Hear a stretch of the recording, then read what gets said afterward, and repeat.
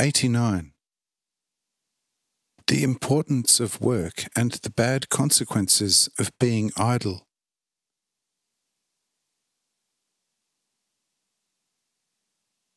I say, not quite, but it is also true that the tradespeople of this world only too often go beyond and disregard all spiritual things a little too easily, which was also the case with you.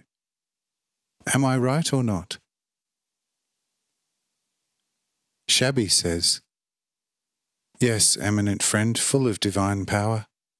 It is probably true that worldly trade and the treasures of this earth, their gain and just use, gives one a lot to think and to worry about. But one can then easily make all sorts of useful experiences and awakens some dozing spirits in people to all sorts of useful things through well-used wealth.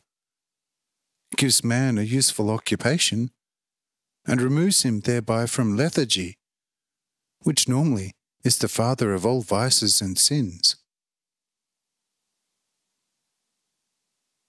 Just look at the priesthood of almost every nation.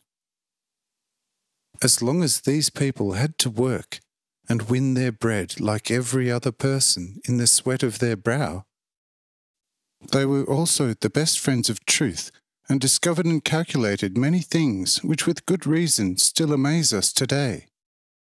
They brought harmony to human thought and established schools for the true education of the human spirit and the recognition of themselves.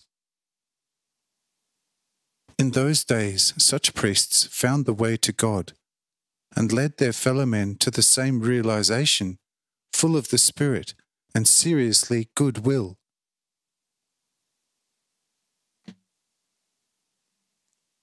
But when the people later recognized the great benevolence of the beautiful and most eminent efforts of the old and true priests more and more, and saw their extremely great use, they took all the heavy work of the priests, whom they respected and loved above all else, onto themselves, brought in their tithes, and decided that the priests had only to care and work for the human spirit.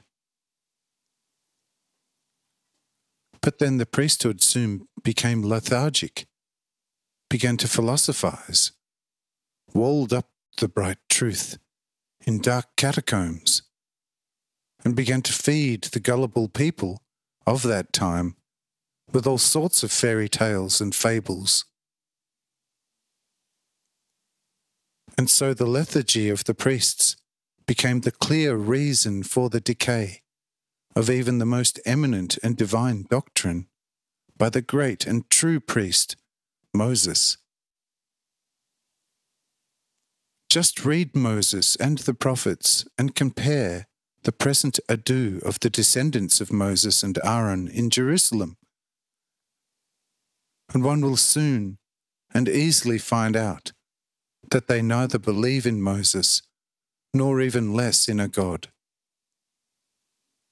For if they believed in Moses and in the God that he announced to them, they would not be the most shameful liars and deceivers of the nation, which they serve physically and spiritually. But that is all a necessary consequence of calumnious idleness. And so I think that the just wealth in the hands of wise, benevolent and active people is more of a divine temple for the needy people than Solomon's one in Jerusalem. Certainly we trading people do not have much time to devote to all sorts of mystical poetry of the privileged idlers and to complain about how much truth is in it. But we teach the nation to flee idleness and to become true, useful people. So I believe that in this way we are making good our little mistake, which you pointed out, that we often hurry up and away from some spiritual things quite frivolously.